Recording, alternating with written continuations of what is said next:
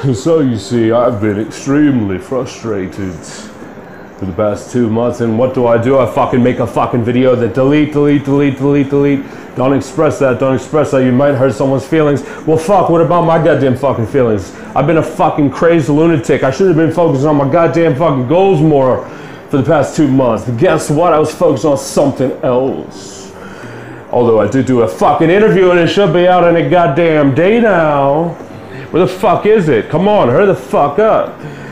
My time is very important to me, just like other people say their sleep is very important to them. My fucking time is very important to me. I'm a very time-urgent individual. Don't fucking waste my time. There's nothing more of a pet peeve than I have than that. Do you understand? Because, can I make it any fucking clearer in all possibility?